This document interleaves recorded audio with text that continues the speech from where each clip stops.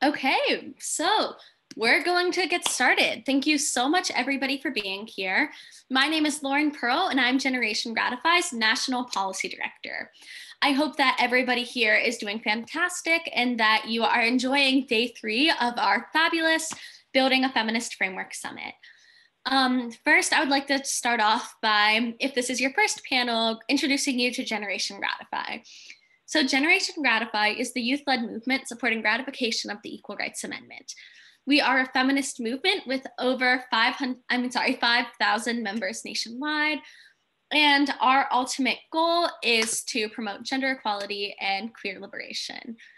This month, we just published our feminist framework, which is our 183-page feminist manifesto with all of our policy recommendations for the 117th Congress.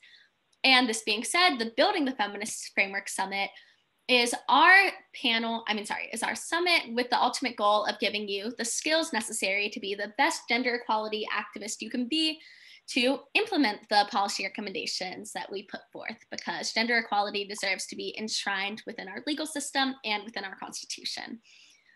So, this being said, welcome to the Defending Reproductive Rights panel. We currently have an anti-choice and anti-gender equality majority on the Supreme Court of the United States. The current makeup of the Supreme Court has continually rejected efforts to expand reproductive rights and have instead chosen to restrict abortion access. We are here to teach you guys how to protect reproductive rights through legislative advocacy, community care, and by supporting healthcare providers.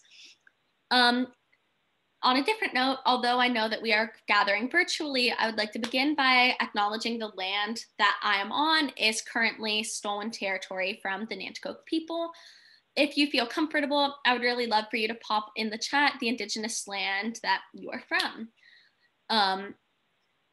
So on that note, I would now like to pass it off to our lovely panelists to introduce themselves and share with you their wisdom and passion for reproductive rights. Lauren, if you would like to take it away, that would be fantastic. Hey everyone, my name is Lauren Moxley Beatty. I'm a big Generation Ratify fan after having worked with you all on an amicus brief in the ERA litigation. I'm currently a senior counsel on the Senate Judiciary Committee for Senator Blumenthal.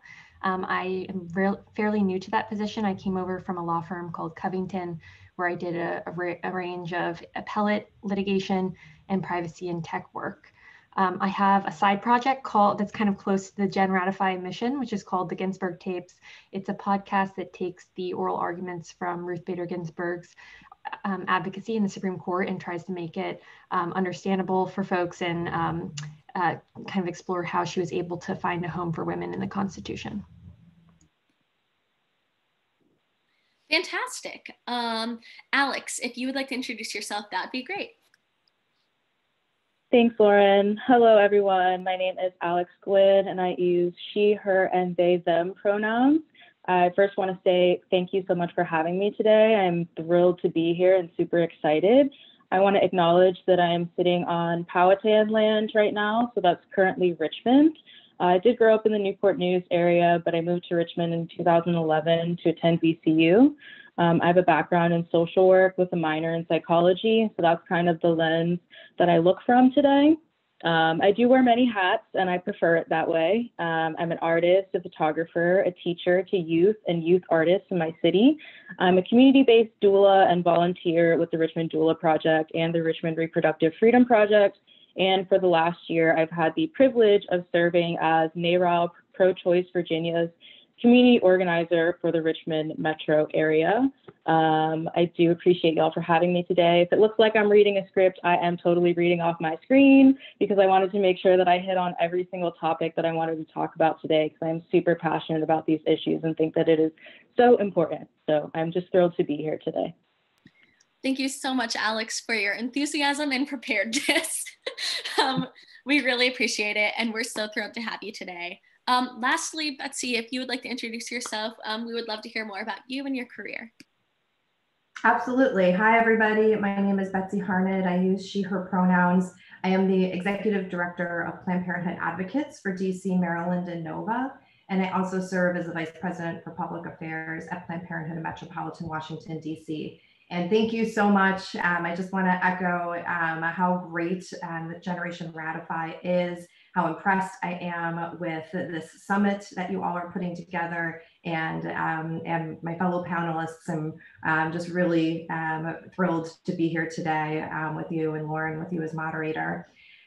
So I've been serving in this role for approximately 3 years. Before that, I worked at a different Planned Parenthood affiliate in the Western New York area. If anybody here is from Western New York or Buffalo in particular, I was with the Planned Parenthood there for a long time. And prior to that, I practiced law for about 7 years in private practice. I thought that I'd just touch a little bit about my activity when I was a student, since there are so many young people and students here today in the audience. One of the things that was really important to me in college, if anybody goes to Cornell University, I went to Cornell, was to be really active in feminist causes and gender equality. And then again in law school, University of Michigan, go blue, go red, go blue. If anybody's coming to us today from Ann Arbor, I was involved with my fellow classmates with law students for reproductive choice. And I just want to say how, again, impressed I am with all of you and your advocacy. It really makes a difference for your communities and your school communities and your communities at large. Thanks again for having me. Thank you so much. Your kind words really mean the world to us. I guarantee that almost anyone on this panel would love to step foot in your careers. And so we just really appreciate you shedding light on the work that you've already done and highlighting the steps to how you got there. So thank you so much for that transparency and that guidance. Okay, so now we're going to be starting off with our panel. Just as a clarification, anybody who has any questions as the panel is going on, please feel free to pop those in the chat, and we will try to answer those either immediately if they are relevant to the question that is currently being asked, or we will save them for the end and answer accordingly. But just please, if you are half as curious as I am, this panel will make questions go off in your head like fireworks. So feel free to put those in the chat. We would love to provide that clarity for you. And yeah, we're going to start our questions. So the first one is for the fantastic Lauren Moxley. So Lauren, I know that you are a strong believer that awareness is the first step for anybody looking to become involved in reproductive justice. As a Senate staffer, can you point us to any specific bills that young people should be aware of in the 117th Congress? Sure, thanks for that question, Lauren. I think I definitely believe that awareness is an important first step. Just to kind of back up before I get into specific bills, congress.gov is such a useful resource for you to see anything that's happening in the federal level, and it keeps up to date on like what are the most recent actions with the bill. And it's probably good to have a refresher, although many of you might be closer to this than some adults, having probably taken government classes and AP Gov and US history, et cetera, recently. But, you know, it's good to have an awareness of the legislative process. I'll do a quick refresher on how a bill becomes a law, if that's helpful. And so, you know, it always begins with an idea. Then you have to find a senator or representative to get that idea out on the floor or out on Congress. Then the bill is assigned to a committee for study. I work on the Judiciary Committee, so we have jurisdiction over various issues that would come under our committee. Then if it's released by the committee, it can go to the floor, and then you have to have a vote. And so obviously in the House, you can have a simple majority, which is you know, over 50% of members, and in the Senate it's more difficult because you have to have 60 votes out of 100 to overcome the filibuster in the Senate. And then of course, for it to become law, you have to make sure that you can overcome any presidential veto. So it's a long process for a bill to become a law. I really recommend, if you guys want to learn more about this, checking out everycrsreport.com, which has a ton of helpful resources from the Congressional Research Service, both on legislative process and on specific bills. In terms of specific bills, so my senator is the sponsor of one of the major pieces of legislation in the Women's Health Women's Health Protection Act, which would protect abortion access from state-level bans and restrictions threatening to eliminate access around the country, regardless of zip code. And so the idea behind this law, and I'm here today just in my personal capacity, so this is just my take, but the idea here is that while Roe remains the law of the land, many states have been chipping away at its protections. And Alex is nodding because I'm sure she deals with this just day to day as a community organizer. Oftentimes these are through burdensome requirements on the ability to obtain an abortion that have nothing to do with the health of the individual. And so the idea behind this law would be to make sure that these restrictions could no longer go forward. Last Congress, this was sponsored by Senator Blumenthal, and there were a total of 44 sponsors in the Senate, so falling short of that 60 number, but certainly a really strong place to be. There's a companion legislation in the House that was led by Representative Chu. So that's certainly one to track. There's a ton of other bills out there that I'm tracking. Two interesting ones that I thought I'd flag for you all are both in the more international perspective. So one is the Reproductive Rights Are Human Rights Act, and this is sponsored by Representative Clark. This bill would direct the State Department to include in its annual reports on human rights in countries receiving U.S. development and security assistance, a discussion of the status of reproductive rights in each country. And then the second is Abortion is Healthcare Everywhere Act, which is sponsored by Representative Schakowsky. This would be the first bill to repeal the Helms Amendment, which bars U.S. foreign assistance funding for abortion. I could go on, but I'll just say that there's also a ton of legislation that's worth tracking in the states. In 2019 alone, there was a record 944 bills aimed at protecting reproductive freedom. Across 38 states and DC, 147 of those bills were enacted. Of course, there's a ton of anti-choice legislation in the states. Since 2011, states have passed over 450 restrictions on abortion access. Two that I'll flag for you all that I've been tracking. One is in Utah, one is in Ohio, and they both relate to fetal tissue and remains. In Utah and Ohio, these bills require medical providers to bury or cremate fetal tissue after an abortion or miscarriage. And reproductive rights advocates argue that these bills make it harder for abortion clinics to operate and, of course, impose emotional and financial stresses on patients. So a ton of activity and a ton in the states as well as in the federal government. I didn't know about those state level bills. I'm really happy that you just put those both on my radar. Thank you so much. I have the only state level abortion bill that I've truly been tracking was the Roe Act in Massachusetts. So I'm really happy that you just put those two bills on my radar. Thank you so much. A quick follow-up question. One of our attendees asked, how will the Senate filibuster affect our prospects of passing reproductive protection? Because of the existing structure, it does take 60 votes to pass a law in the Senate. Most of the time, there are ways, including budget reconciliation, where laws might be able to be finalized without that 60 vote threshold. Obviously, that's a challenging number to meet in the reproductive rights space. The Senate, thanks to Georgia, is now 50-50. This is great news for a whole set of reasons. With the 50-50 and having the White House as Democrats, we do technically have the majority, but it's still far away from the 60 vote threshold that's needed for a lot of major legislation. Okay, thank you so much. So our next question is for Alex. So Alex, new law aims to educate Virginians and office holders about the broad range of issues encompassing women's reproductive health and rights. Considering reproductive rights is such a polarizing topic, what subtopics or different approaches have you found are best for changing people's minds in the reproductive rights discussion? Thanks so much for asking that question, Lauren, and I'm really happy that you asked it because it's something that comes up a lot, not only when it comes to reproductive rights and specifically abortion, but also when we're talking about issues of racial injustice, gender inequality, and many other issues that we face today. So it's something that I myself have also wondered, and I'm grateful to have attended an event that we actually held a couple months ago with NARAL called Politics at the Dinner Table, where we had a really great training on this exact topic with DC Surge, and that's showing up for racial justice. We've talked about a couple different concepts, including one that's called relational organizing. So relational organizing is really great because it's something that most of us already do in our daily lives.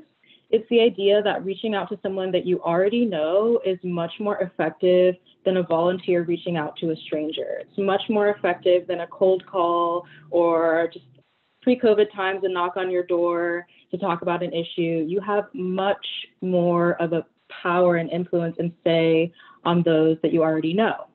So research has shown that people are much more likely to complete a task or change their mind about a conversation with someone that they know because we are accountable to people that we know.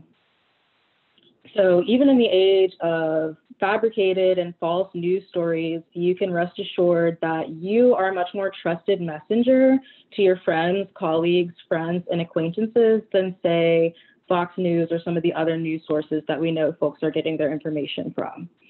Another technique that we learned about that I found really fascinating is called deep canvassing. So deep canvassing is a technique that was pioneered by the LA LGBT Center. They did extensive testing, which proved that this type of conversation actually is able to change people's minds with lasting results. So the theory of deep canvassing is grounded in a belief that what moves people into action are conversations, stories, and emotional connections that slowly change our perspective. You know, we've got a spectrum where there's the perfect progressive and the perfect conservative, where most of us tend to fall somewhere in the middle or hold a mixture of beliefs. So a lot of us are used to hammering in facts when coming to these conversations that are really emotionally charged. But unfortunately, from experience, we know that facts sometimes just don't always work. So instead of being here to convince people that we are right, we're here to have an open, honest conversation with people that helps build our understanding of one another. So it operates under the notion that people change their own minds. People don't care who you think they should be. They care about who they want to be. So just think of yourself, for example. It's likely that you hold a host of different views than you did when you were a child, when you were a teen. I know many of us hold vastly different views or beliefs than we did even a year ago today.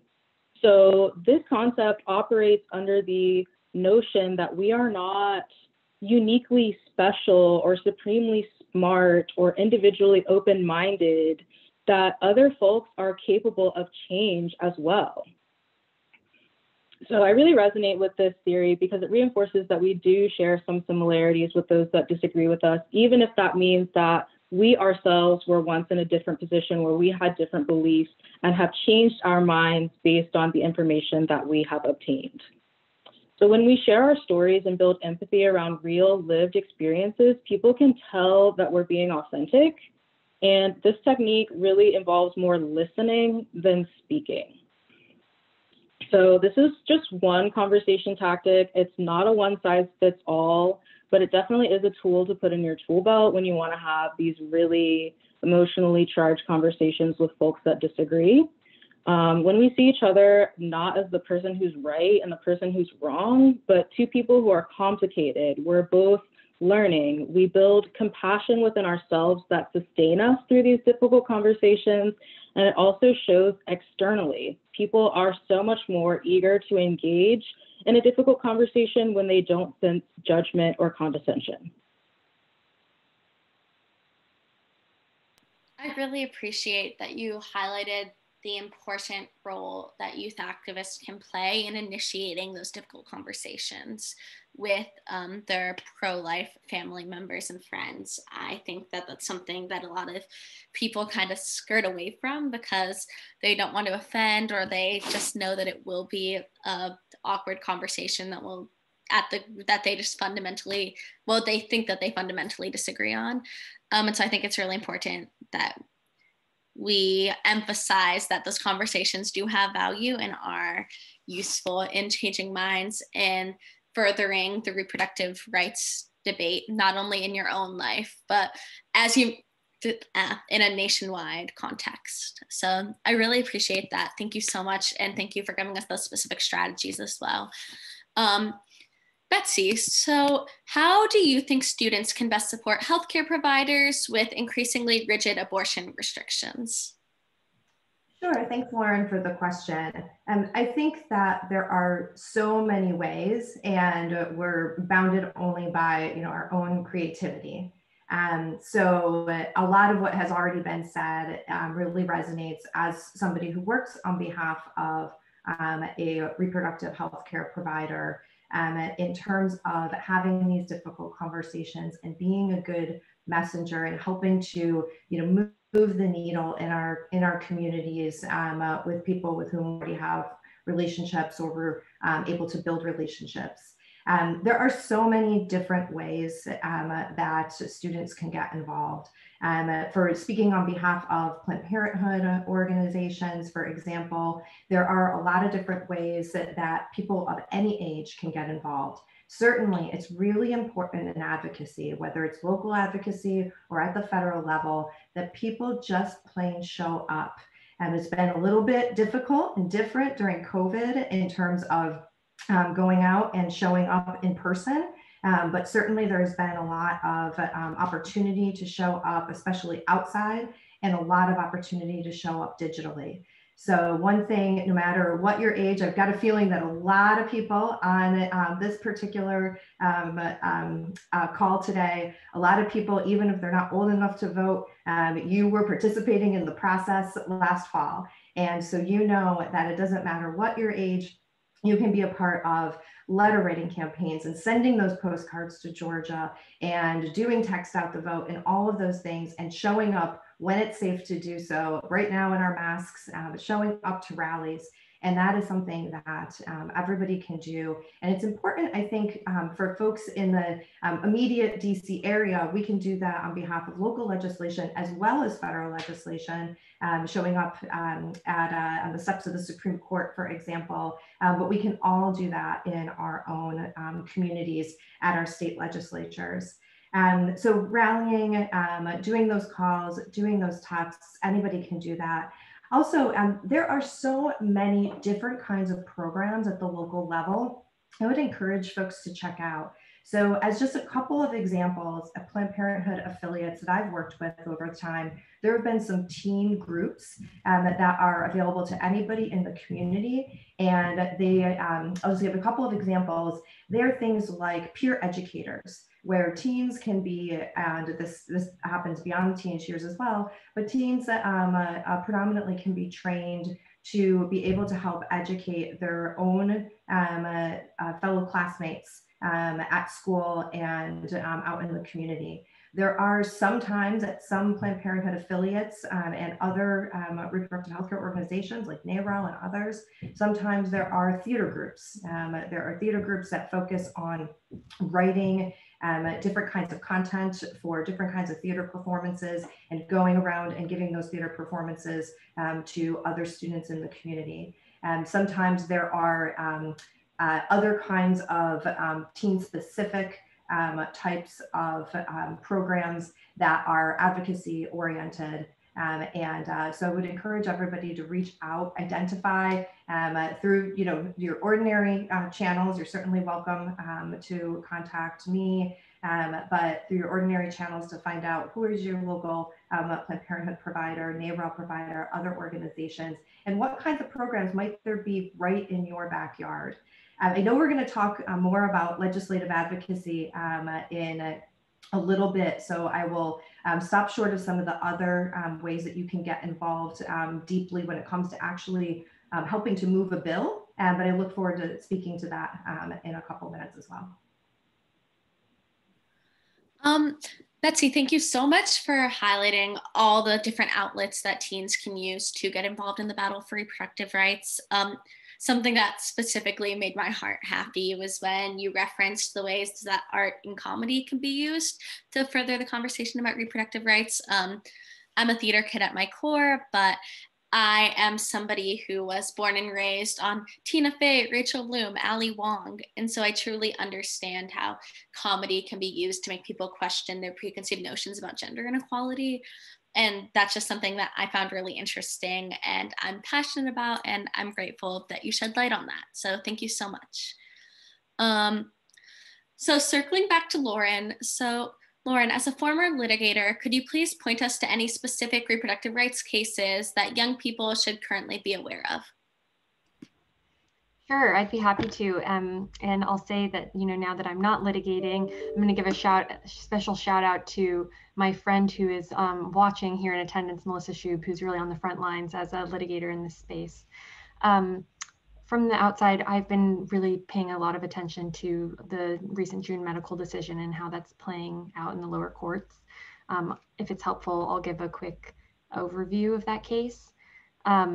So that case involved the challenge to what's called an admitting privileges law.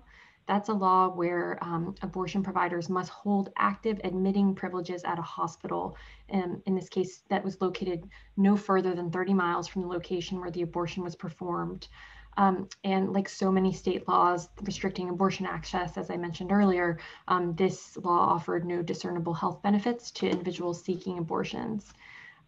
This case came out at the end of last term, and it was a 5-4 decision with Chief Justice Roberts joining the liberals and striking down this restriction. Justice Breyer's opinion for the liberals wrote that abortion is simply too safe of a procedure to require admitting privileges. It doesn't meet the threshold risk typically required. And opposition to abortion played a role in some hospitals' decisions to deny admitting privileges. A really important background feature of this case is that it was nearly identical to a case that was before the Supreme Court just a few years earlier, which challenged an almost identical law in the state of Texas instead of Louisiana.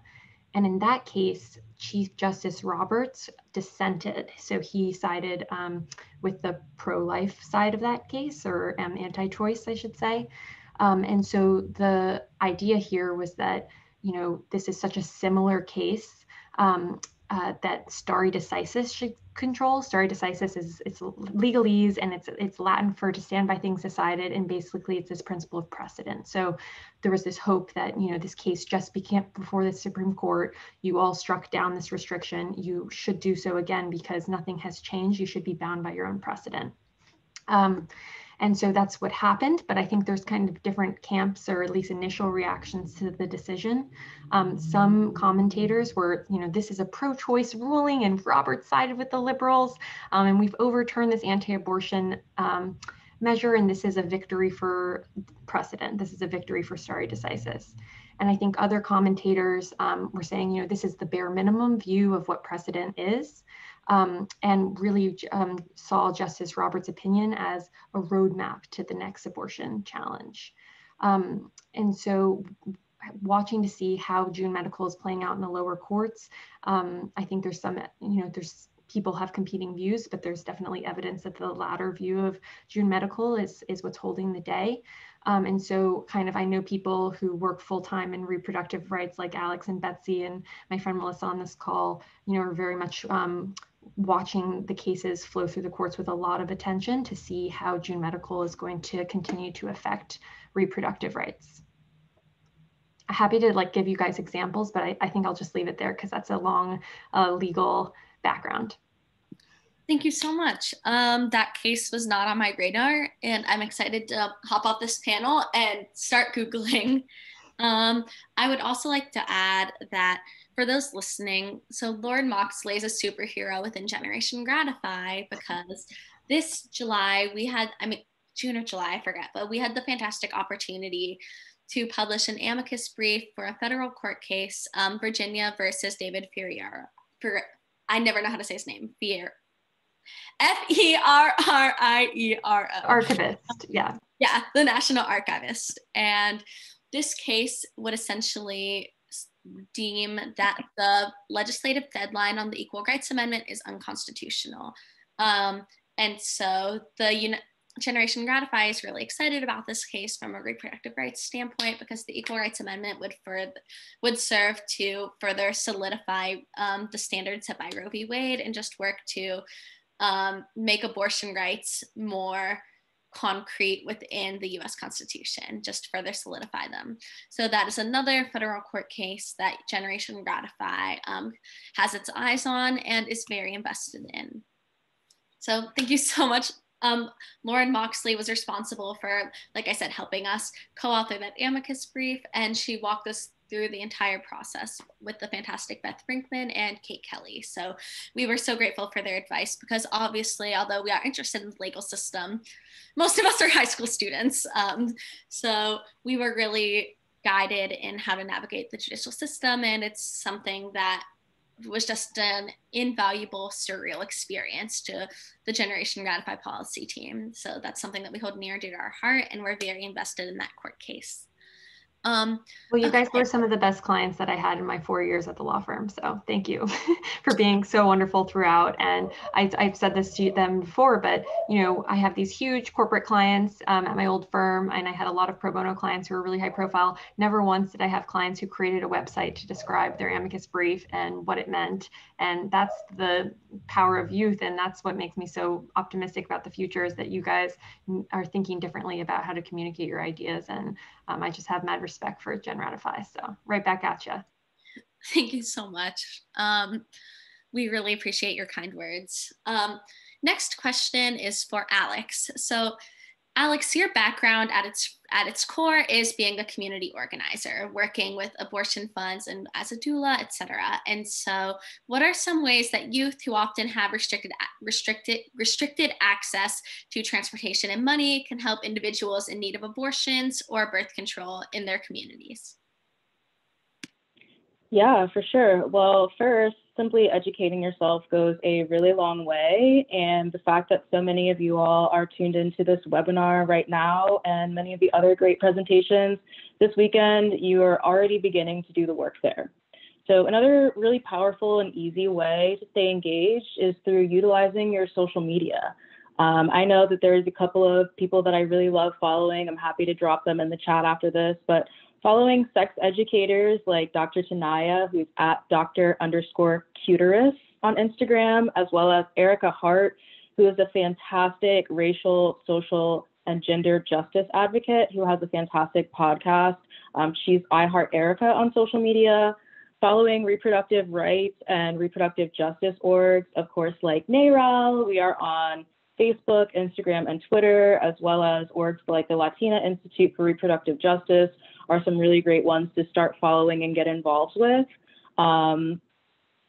Like we spoke on a little bit earlier, we are in the midst of legislative session here in Virginia, and there are a number of bills that deal with reproductive health care that NARAL is following, including a bill that would expand access to 12 months of birth control for Medicaid recipients, as well as a bill that would allow insurance companies who want to provide abortion care to be purchased on the state exchange. And because of the pandemic, the General Assembly is being held virtually this year, which provides a really unique opportunity to participate in the legislative process right from your home. So I know on our website, which is naralva.org, the first thing that pops up is a notification that will link you to our page with more information on these bills and ways to get involved. And of course, I cannot begin to shout out enough how important abortion funds are. Here in Virginia, we have an incredible network of folks who provide funding and practical support to anyone who needs an abortion here in our state. And there are several ways to get involved that don't require transportation or money. For example, if you have access to a cell phone and the internet, you can become involved with funds by getting trained to do intake calls. So essentially, when folks reach out to funds, you're the one who initially assists them with getting the funding that they need. You could also help with coordinating transportation, coordinating abortion doula services. Sometimes folks need accommodation if they're traveling from out of their city, and even childcare if needed. So in Virginia, some abortion funds include the Richmond Reproductive Freedom Project, which I have the honor of working with, the DC Abortion Fund, the Blue Ridge Abortion Fund, the Stigma Relief Fund, and the New River Abortion Access Fund.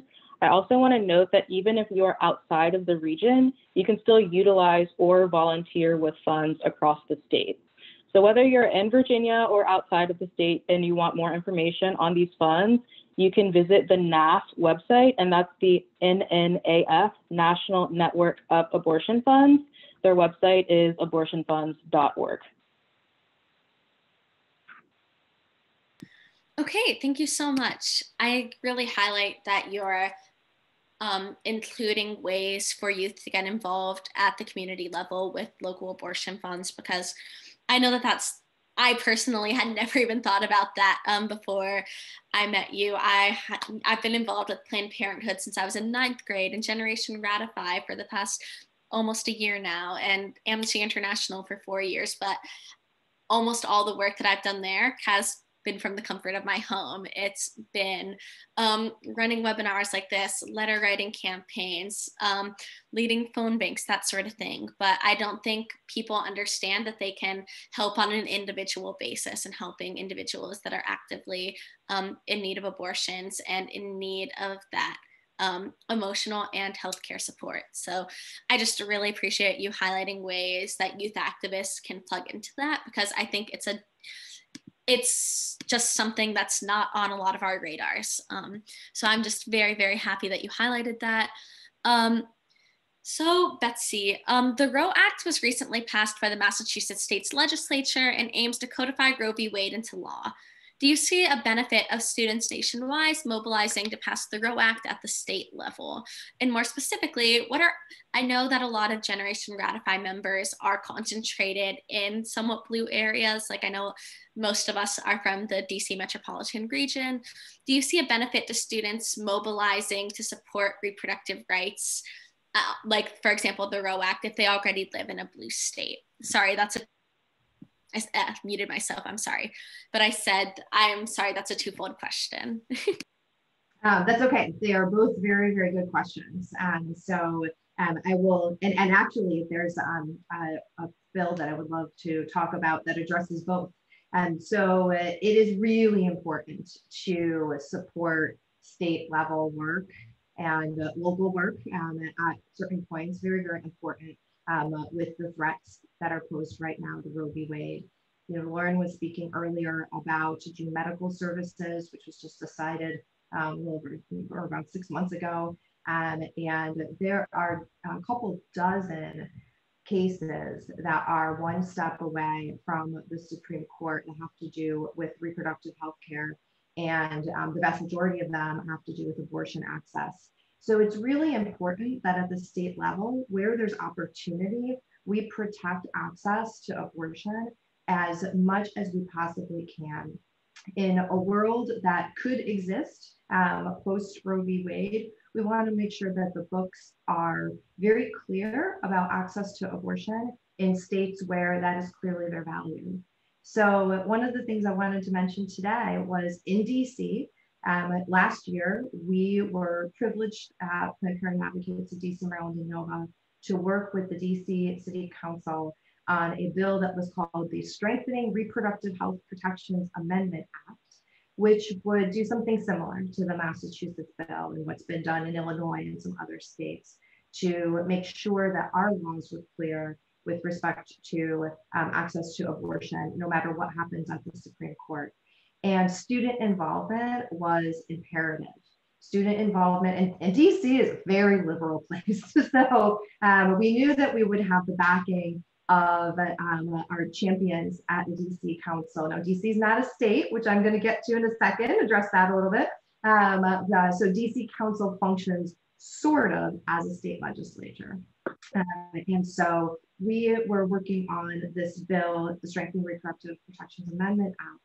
And students were really helpful and in raising their voices in a bunch of ways. One was that we need to show support. We need to show our legislators that we're here. And so you mentioned before showing up. At that time, it was possible to show up in person. We got it, helped get it passed right under the wire before we all went into lockdown. And students showed up, and students showed up in a way that's really a really amazing way for students to show up in legislative advocacy. Many students testified we had a number of medical students in particular who testified and showed up at the press events that we had with respect to forwarding this bill. And their voices were so strong in terms of the next generation. Some were constituents of the folks that they were sitting in front of as they gave testimony. And it was an amazing way to do legislative advocacy through personal testimony from their own perspectives. It was an amazing way to support the bill, which ultimately was successful. And, with respect to legislative advocacy in Blue communities, we talk about this a lot. Since my career started at Planned Parenthood organizations, I've been in communities that are largely favorable towards reproductive health care.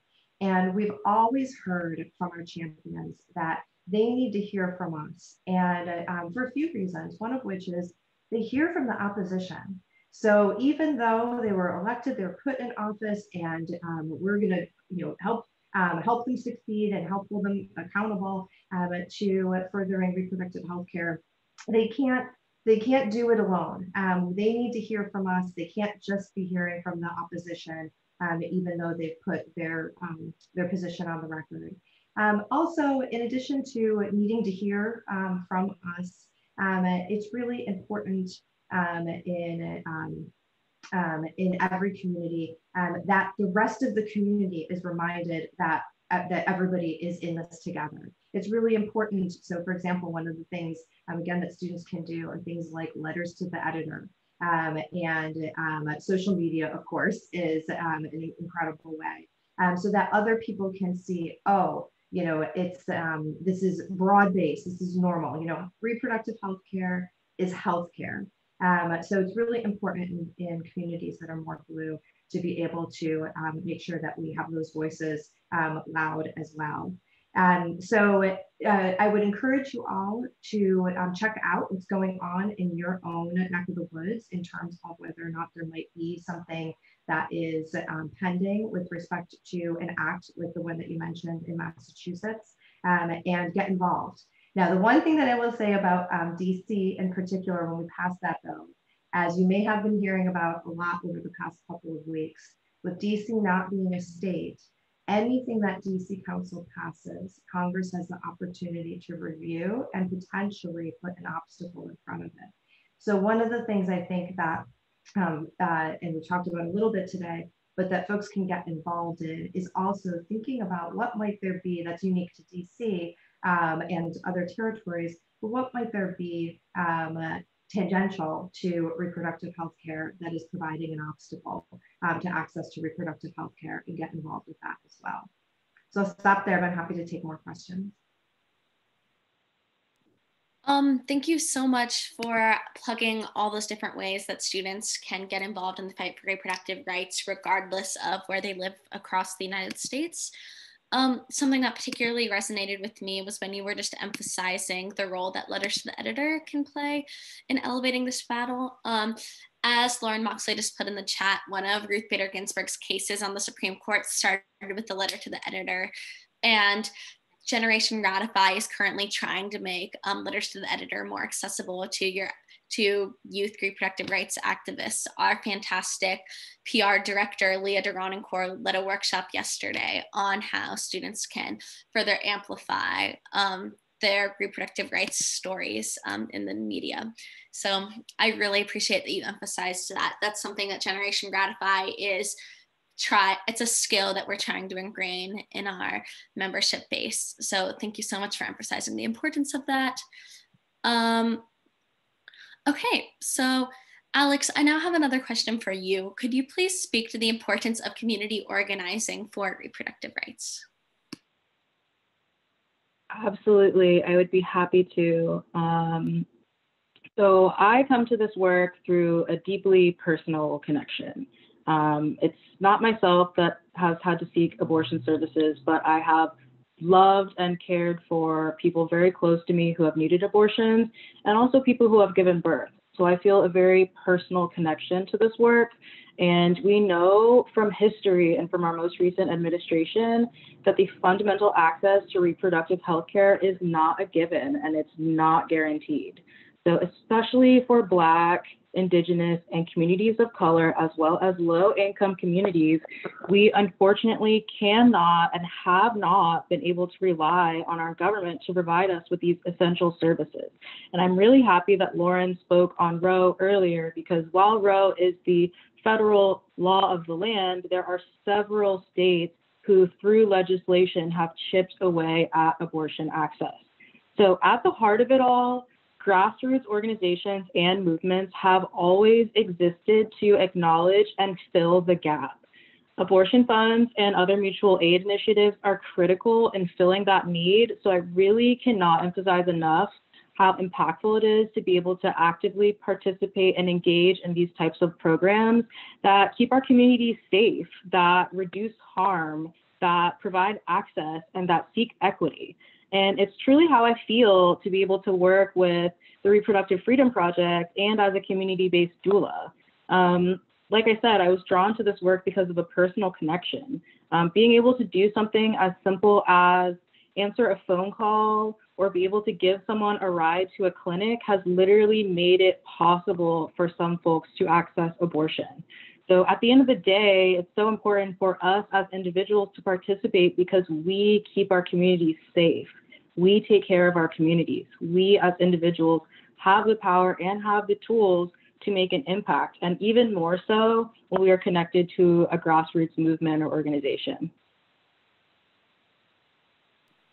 Thank you so much. I really appreciate you emphasizing the important role that youth activists can play in affecting individual lives on their reproductive rights journey. This question is for everybody. So reproductive rights has traditionally meant access to birth control.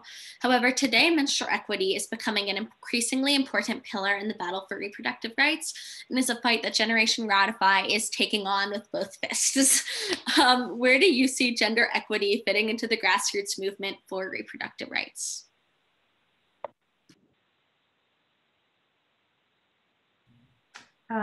You know what, I'll just pop in here, if that's okay, to get us started. I just wanted to just acknowledge and also acknowledge that I seen the chat's going by very fast, and I'm listening to fellow speakers, but that Generation Ratify supports DC statehood. Woohoo!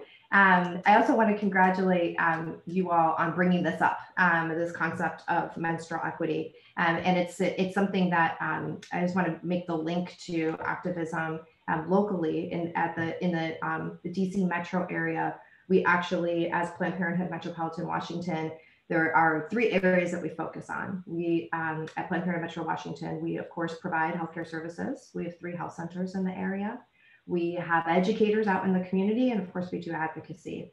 And our educators out in the community are really leading with respect to menstrual equity on the ground. And we were really proud to put in testimony in support of a bill pending at DC Council in order to help provide period products in schools. And this is something that our educators work directly with students, and you can really tap into, again, when you continue to explore what's available in your own community.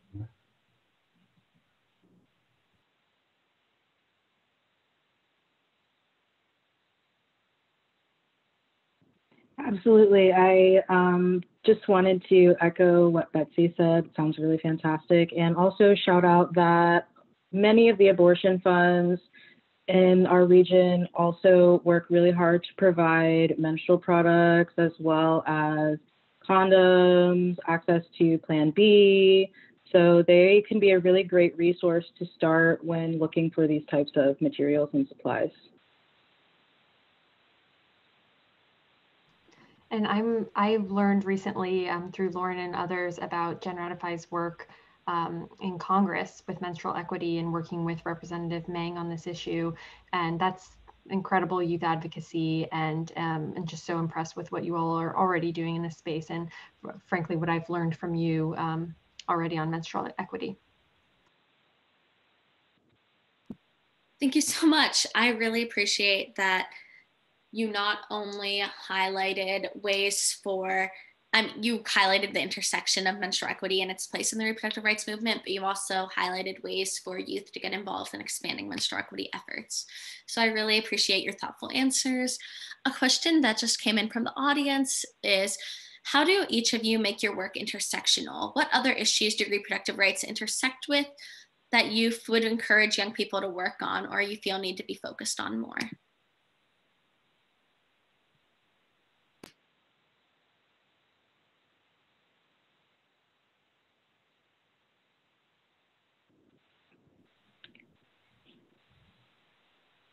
I'm happy, Alex. You don't know I'm looking at you. I can't tell when you unmute or I unmute. Do you want to take this or? Sure. I'll just shout really quickly. I mean, very obvious, me being in my skin as a Black queer person, it's incredibly important to me that the work that we do is intersectional, that we focus on talking about gender beyond binaries, that when we think about reproductive justice, acknowledge and understand that BIPOC, and that's Black, Indigenous, people of color, as well as low-income communities, have always gotten the short end of the stick when it comes here. So it's incredibly important to center marginalized communities when we are talking about any issue if we want to truly be intersectional and progressive and move forward.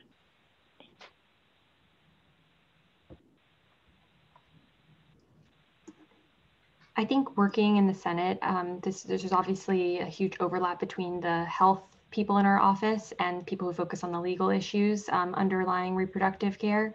So that's a major focus.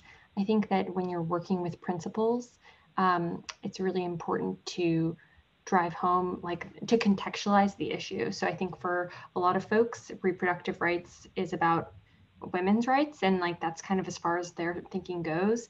And I think whenever you're briefing a principal or briefing someone who you're working for on issues like this, to tee up the types of issues that Alex just spoke about this disproportionately impacts certain communities, this disproportionately impacts BIPOC, as well as certain zip codes where it's just so much harder to get access. So a lot of times, you know, people in elected officials are, they're thinking about nationwide problems, they're thinking about problems from their constituents, but a lot of the leaders who are able to make the biggest difference in this space, there's more abortion care back home than in spaces where their representatives might not be fighting quite as hard. So I think that, like, as a staffer, you want to put those issues, tee them up and to emphasize them as much as possible, and make sure that your principal is aware of the full context. I think I'll just add, I don't want to be duplicative of others. At Planned Parenthood, doing intersectional work is a huge priority. I'm working on immigration reform, democracy initiatives, economic justice, racial justice is imperative. Our patients are people 360 degrees, our communities have been disproportionately impacted by the global pandemic recently, on top of all the other challenges, including the now a long since overdue reckoning with respect to racial justice. Locally, and again, just to draw it to how students can get involved, we were really very privileged to support the platforms of the Movement for Black Lives, and really stand with the racial justice initiatives that are currently pending in local and state legislatures. And just as one example, we put in testimony from our education folks again this past year at DC Council, testimony to encourage the reallocation away from more police in schools to other kinds of service providers in schools. And we, in order to address issues from a public health perspective, I think that it is imperative that we work intersectionally. And as a reproductive healthcare provider, we know that we need to broaden not just for reproductive healthcare in order to really serve our patients. I really appreciate that a lot of you just highlighted the intersection of reproductive rights and racial justice. Something that I would just like to add to that conversation also is that Black women are 3 times more likely to die during to experience a maternal death than white women, just because of poor Black maternal health care and current racial disparities in maternal morbidity. And so it's also important to make sure that abortion rights are available to everybody who needs them as a way, because we know that some pregnancies can eventually end up more dangerous, strictly because of racial disparities in our current healthcare system. A question that has appeared in the chat in 2 variants that I think can be answered rather quickly. It'll probably be our last question of the panel, seeing as we're at 2:58 now. But how to acknowledge differing religious beliefs in the pro-life movement when defending reproductive rights. Something that I would like to add just before we dive into this question is that yesterday, on the queer liberation panel of the summit, the fantastic Kate Kelly made a point of saying that from a law perspective, that our First Amendment right, freedom of religion, also translates to freedom from religion. And so that being said, that's something that I think is very applicable to the discussion of abortion rights on a federal level.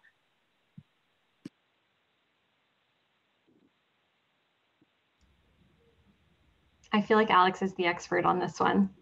I can give my answer, but I feel like I should go second or third. Well, I very much like you all am still learning a lot, and I just always like to bring it back to a lot of the things that I learned when onboarding with NARAL, when getting into these really sticky, emotional, sometimes non-factually based beliefs and conversations, is really root in with your values. We talk a lot about values-based messaging, and when you're having a conversation or dialogue with someone, you have to be really careful not to play into whatever narrative they're sharing. The anti-choice side has a lot of strong emotional pulls to get people to stay on their side, but we have to be just as strong in our values and beliefs in bodily autonomy, in personal freedoms. And just like Lauren said, the point that was made yesterday, that we have the freedom to practice or be free from religion. So it's truly critical to know what values you're coming from, you know, because when you're sticking to a value in your messaging, it's hard to just get into the back and forth, into the weeds. If you stick to your values, don't play into the other side's messaging, stick to your values, and you'll find that, I mean, at the bottom of it, at the basis of it, we believe in personal freedoms, and the other side does as well. So I think a lot can come from understanding and realizing that we do share some values, we just maybe are approaching it in different ways. Alex, thank you for that. That was fantastic. And when you mentioned not playing into the narrative, another aspect of not playing into the narrative, I just want to quickly add, I know we're at time, is a narrative that perhaps clergy are not with us. And actually clergy are very much with us in support of reproductive health care too. It is not, you know, religion versus reproductive health care, as many of us know. We have a clergy advisory board at Planned Parenthood, and there's strong support from people of faith and from different faith communities as well in access to reproductive health care. Yeah, that's right. And I'll just make 2 points. One on Betsy's point about clergy support. A historical argument here that I think is really powerful and true is that sometimes it can feel for young people like yourselves and for me that this dividing line around reproductive rights politically has been this way forever, and it hasn't. So when Roe versus Wade came out in 1973, it was a 7-2 decision on a Supreme Court written by a Nixon appointee. I love this fact that like in the case file, there was a Gallup poll, like a trusted polling resource that said that the year before Roe, 68% of Republicans agreed with the decision to have an abortion should be solely made between a woman and her physician, and only 59% of Democrats agreed. So this is not something that has always been set in stone. And I know you all are super focused on ERA issues, and the ERA and anti-abortion kind of dovetailed in a political realignment that has kind of created the world that we all live in today. And so I think it's just helpful when you're having these discussions to have that historical context and say, you know, this dividing line hasn't been this way forever. And then just generally with like all difficult conversations, whether it's about reproductive rights or any issue, I like learned this technique that I just find so helpful, that it's like a balance of empathy and assertiveness. Like all of us are better at different aspects of that. But when you are able to show empathy and make people feel really heard, and that can involve really active listening, repeating back what they're saying and making them know that you value what they think, and then there's so much more fertile ground for you to come in with your assertiveness and your opinion and your facts. So that's just a general approach that I found really helpful. Yeah, thank you so much. I really appreciate that you just provided the historical precedent with regard to the Nixon poll. That's something that I found really interesting, and something that's going to be forever imprinted in my memory as a nerdy reproductive rights activist fun fact. So thank you. Unfortunately, we are over time, so we have to close out the panel now, but I would just like to say thank you so much for taking the time to participate on this panel. I can say that everybody learned so much, and we're just so grateful that you shared your knowledge and support. So thank you so much. Thanks, everyone. This is great. Thank you. Have a great day. Thank you.